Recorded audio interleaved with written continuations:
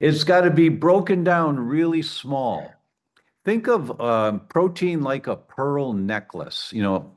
You chew a few times, and then the acid in your stomach undoes the clasp of the pearl necklace. Now you have a string of pearls.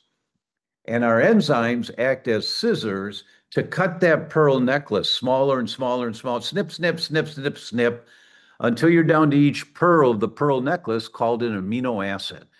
And those are the building blocks to make new cells.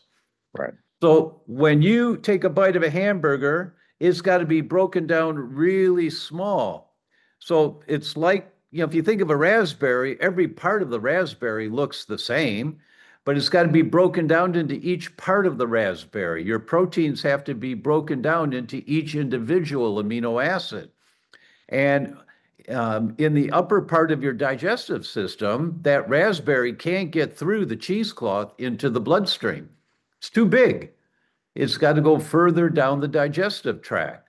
It's got to be broken down smaller and smaller and smaller and smaller and smaller until it's small enough.